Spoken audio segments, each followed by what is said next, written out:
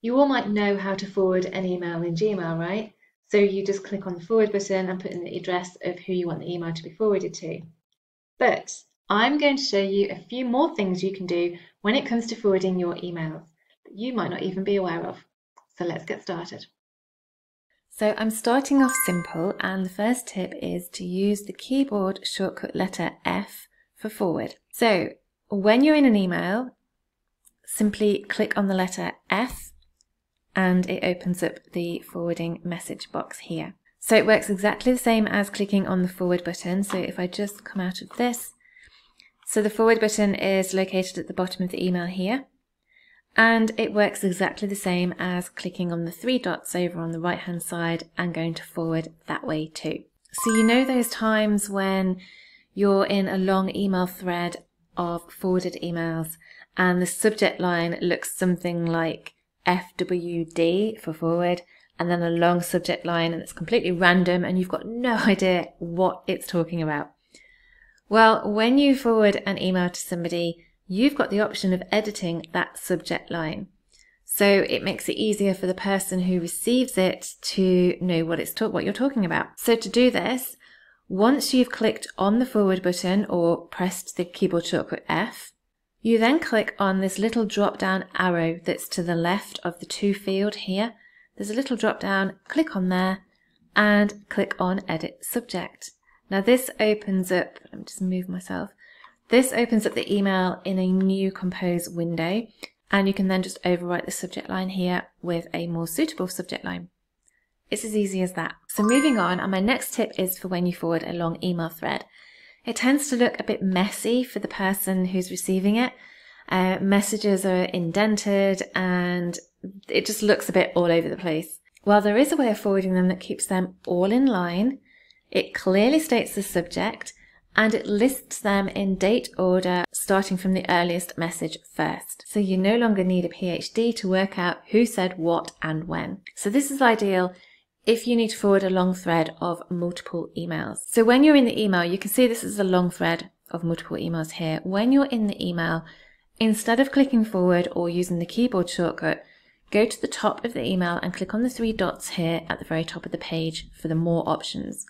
Then click on forward all. And you can see it opens the forwarding box, and you can see it clearly states here it's a forwarded conversation. You can clearly see the subject line here, and it's in ascending date order. So the earliest one here is first. It keeps them all in line. It looks a lot tidier. It's easier to understand. And you can see who said what and when. When you use this as a forwarding tool, it just makes it a bit easier for the person receiving it to make sense of it all. And job done. Now my final tip is to do with automatically forwarding emails to another email address. Now this is actually split into two tips. So the first one is when you want all of your incoming emails to be forwarded to somebody else. For example, if you're away and you have a VA or another member of your team that you want to deal with emails on your behalf. To set this up, you need to go into your settings. So to do that, you click on the gear in the top right corner here, and then click See All Settings. Then go over to the Forwarding tab here across the top, and this first section here is all about forwarding. So you simply add in the email address of where you want the emails to go to by clicking on Add a Forwarding Address here. Put in the forwarding address, click on Next, and then you have to go through a verification process just to verify that it's really you. And then that email is set up as a forwarding address. You then need to choose what you want Gmail to do with that email in your inbox. So once you've selected the forwarding address here, once it's set up, you've then got the option of keeping the email in your inbox, which would be shown as unread. You can mark the email as read. You can archive the email so it goes into the label all mail, or you can delete it. So I tend to leave mine in my inbox so I know what should have been dealt with whilst I was away, but everybody is different, so it's up to you which one you want to use.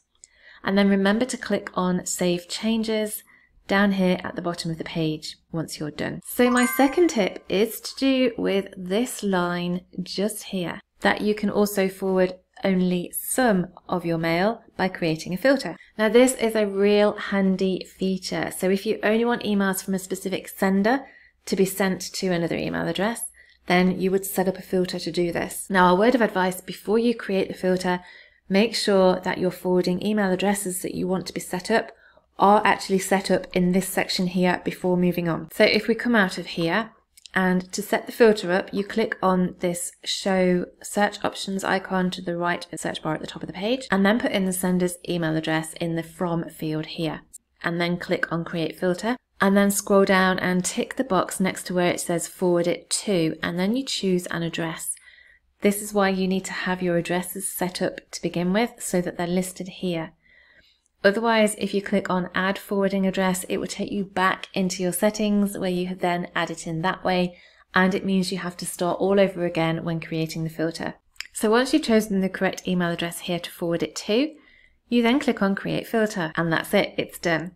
So any emails coming from that specific sender will automatically be sent to the email address that you've put in here. Now, another example of how you could use this filter is if you have a website contact form or an inquiry form that usually comes to you, you can create a filter so that it gets forwarded to somebody else in your absence. So your inquiry forms or your contact forms would more than likely have the same subject line each time. For example, contact from website or something like that.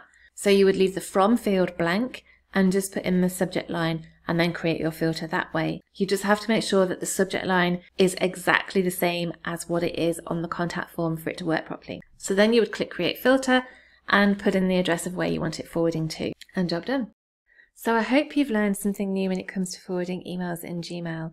Now, I have got loads of Gmail tutorials that you might also find useful, so I'll include a link to the playlist just here. Let me know in the comments which was your favourite tip from this video. As always, thanks so much for watching, and I'll see you again soon. Bye for now.